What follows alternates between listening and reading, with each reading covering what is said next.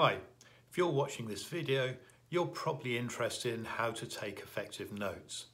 My name is Jonathan Kemp and I'm the creator of Smart Wisdom, the advanced note-taking technique. I've been helping experienced professionals and students to manage information more effectively for the past 20 years. So, in this video, I'm going to show you, I'm going to show you a new way of recording information, whether you're listening to it or you're reading it. And it's going to be a new way of structuring. So the benefits of this new approach called Smart Wisdom is that it's going to help you gather information more effectively. You're going to be able to record 50% less without any loss of detail. You'll be able to understand what you're recording better as you record it, and there's an improvement which is scientifically proven of 20%. And finally, your recall is going to be that much better as well. At the end of the video, I'm also going to give you some extra tips which will help you manage information more effectively. So let's get going. I'm now going to just turn the video so you can see. Let's have a look. Can you see it? Okay, so hopefully you can see this. There are some, there's a sentence here, and the first step, which is to, rather than recording everything, which you see here, is you want to remove all the small words, which we call the sort of glue words, which bring everything together. So having a look at this sentence, there is a need for 15 new advisors to visit clients and make presentations. What do you think are the small words, the interconnecting words you could remove? If I was doing it, I'd remove these. So there is A, I'd probably need 4, and then probably 2, and then and. And in this instance, I want to keep a lot of the detail. Now what I'm going to do is just fold this piece of paper over and show you what I would do using the Smart Wisdom methodology. So hopefully you can see that. Just move it over a bit more. There we go.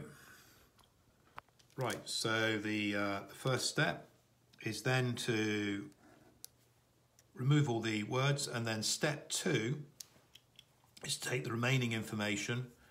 Actually, we can get rid of there as well, I think. Take the remaining information, and the third step is to then restructure it. So, very easy. I would take the word need, and then 15, and then the word new, and advisors. And as you can see, as I'm taking the key information out, I am then restructuring it using these series of interconnected lines. And then we go visit clients. And then the final bit is make presentations.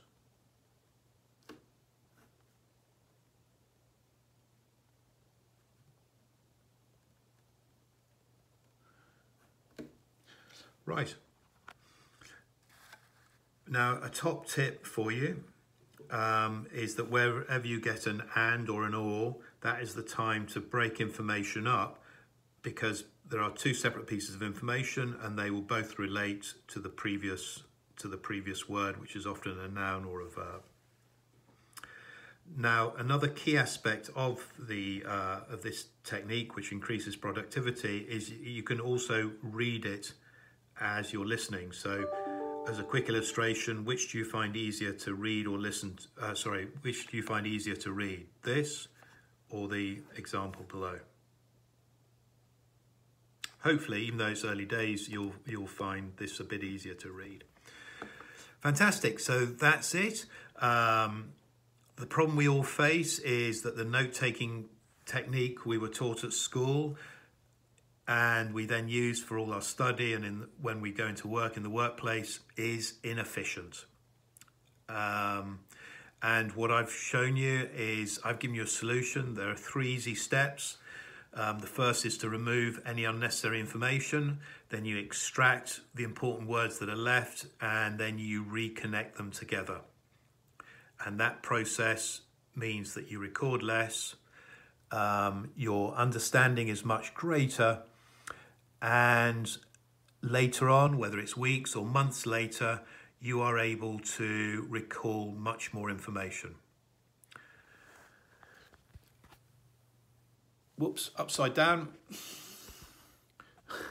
Get the hang of this soon. So I've put together some tips for you to help you manage information more effectively.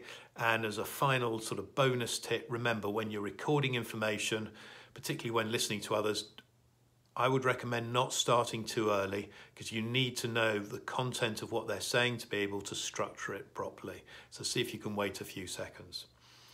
I hope you've liked this video, and if you have, please do press click for like. Also feel free to comment and of course share it with anyone that you think would be interested or might find this helpful. Thank you very much for watching, and I look forward to seeing you in the next video.